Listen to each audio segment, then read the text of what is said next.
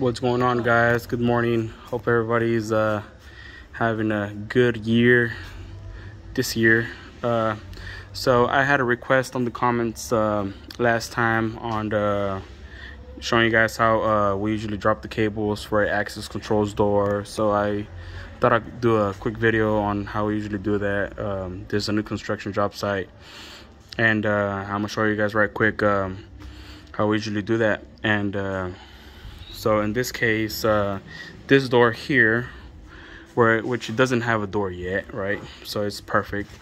They're going to be installing a frame later on and doing all that good stuff. But anyways, we have our wire, which is that purple wire up there coming in, going into that sleeve right there. That purple wire is our access controls wire, and it's coming in into this room. And let me just show you guys right quick. This here is going to be our card reader, and it's 45 inches from the finished floor to the middle of the card reader, 45 inches to center, so it could go ahead and be in compliance with the ADA requirements. And here our cable, let me show you guys right quick. My cable is coming through, like I said, through that sleeve, and sheetrockers are going to be installing the sheetrock and making it look nice and pretty later on. And my cable's right there. It's the purple one. I'm gonna guide my cable and push through top of this 8x8 box, junction box, and I'm gonna strip my wires in there. And that composite has 4 wires in there. One is for lock power, for card reader, door contact sensor, which is going to be that guy right there. You see how they ran our flex into our box. So that's going to be the door contact sensor to monitor the door being open and closed. Here on this side is going to be where the hinges are going to be installed for the door. So that's been said, the door is going to be swinging that way like this.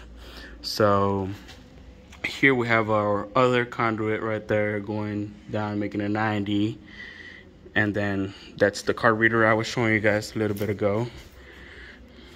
So that's going to be the other wire that we run, and then it goes to our box, right? That's where we're going to be stripping that wire, grabbing all them 4 wires, like I said. So card reader, door contact, and then we have the lock power.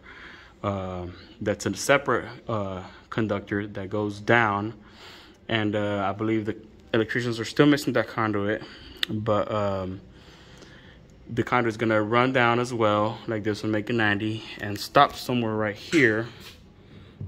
So I could go ahead and grab my wire. They're going to maybe 90 into this frame, and that's where I'm going to be whenever the frame of the door gets installed. I'm going to drill a hole, and I'm going to be installing a door strike, right? So everything's going to be pre-done. Hopefully the frame is pre-cut already, so I could just install my electric strike. If not, I'm gonna have to cut that strike, and that'll be on a separate video, how to cut a strike on a metal frame. But it looks like they're missing that conduit. And the finished floor, the ceiling here is going to be 9-foot ceiling, and that's where I'm gonna be installing somewhere right here inside of this room.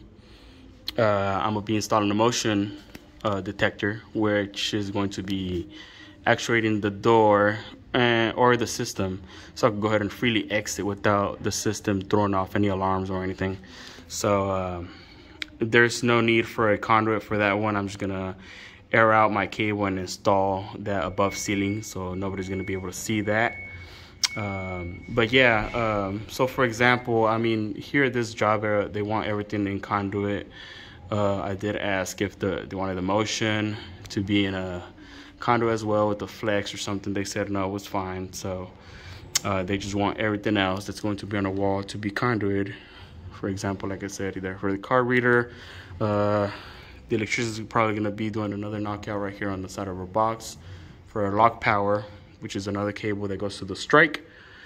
And like I said, your motion detector there, and our not your door contact sensor to monitor the door, and your motion device, which is going to be here right in the middle of the door on the ceiling tile. Once they install that, and that's where we're gonna be installing the motion detector. So I'll be showing a video later on how everything looks when it's done, test, and all that good stuff. But for example, here, now that everything's open, I could show you guys very easily how we usually run cables through the wall whenever there's no conduit provided by a contractor or a request by a customer.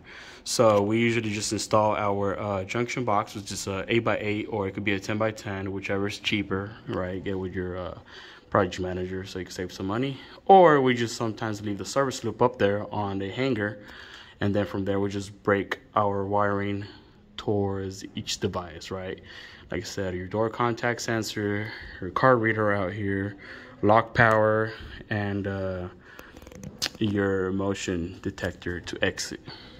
So yeah, so right quick before I forget, guys, and I end this video, so for example, if there were to not be any conduit provided by any contractor, we were still to be installing a junction box, so we keep our cable there, and if not, like I said, leave it on that hanger, and from there we will pull our cables through the knockouts. Obviously, I like to put bushings or compression connectors so I can keep my cable nice and safe, and there's no sharp edges anywhere where there could be a risk of getting cut. But then we wire our wires. For example, here, if we were not to have a conduit here, I would just literally make a hole in the sheetrock and then make a hole on the other side of the sheetrock here, and I would push my glow rods up there, and I will have a second guy obviously see if he finds the glow rods up there and tie our cable with some jet line, or just tie the cable to the glow rod and push that cable down to our card reader, and it would be behind the sheetrock, right? Not the best way, but sometimes that's pretty much how we usually do it whenever they want to add a door into an existing building that's already nice and done. Same thing for here. For this door contact sensor, we'll just drill up, straight up, carefully, without hitting no electrical, right? So we just drill on our header here, and drill up, and then drill another hole somewhere, let's say for example right under that conduit, another hole right there, and then we just run our cable straight to our box. So that's whenever we are fishing cables through frames and dealing with all that done environment, whenever a building's already done and we're just running cables and actually making these access controls last minute or last add-ons and stuff like that.